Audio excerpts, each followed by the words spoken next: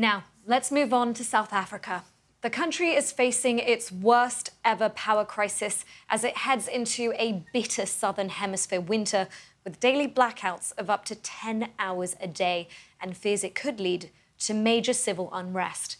A BBC investigation has looked into what's behind the power cuts, the corruption, the criminal cartels and the government's alleged complicity, as well as an international effort to move the country off coal and onto renewable energy.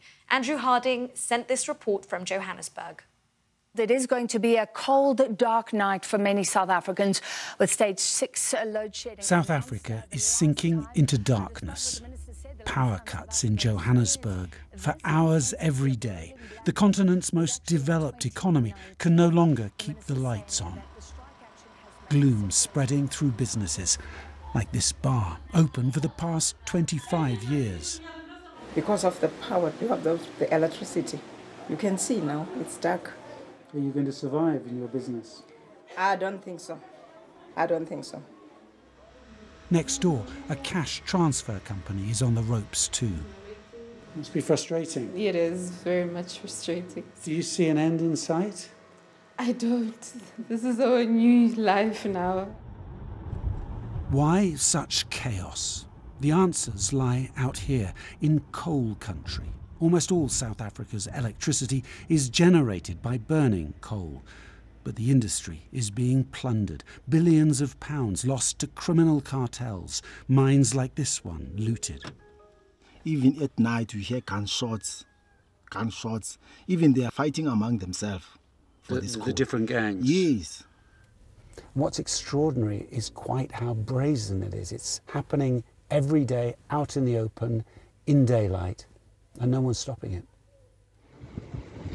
With the looting comes sabotage like this at power stations, as ruthless gangs fight to win lucrative maintenance contracts. Someone pulled a gun on me. Held it to your head? Yeah, held it to my head. Did they threaten your family? They did. They told me that they're not even afraid of anybody. They're politically connected. So they're above the law? Basically. How to stop the rot? The governing ANC hired this white businessman, Andre de Ruyter, to fix Eskom, the power utility.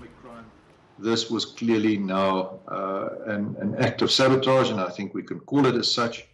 But he soon declared the corruption was just too big and that powerful politicians were involved. Then, last December, he was poisoned, his cup of coffee laced with cyanide. He nearly died.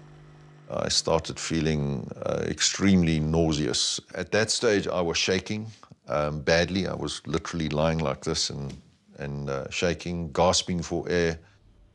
But the response from South Africa's ANC government has been sceptical.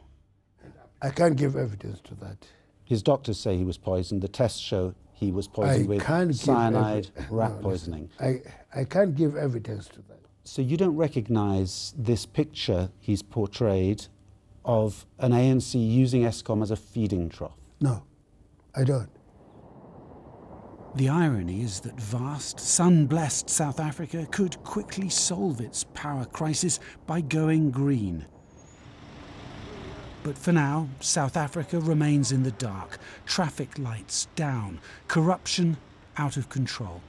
Andrew Harding, BBC News, Johannesburg. And there's much more on the energy crisis in South Africa on our BBC News website.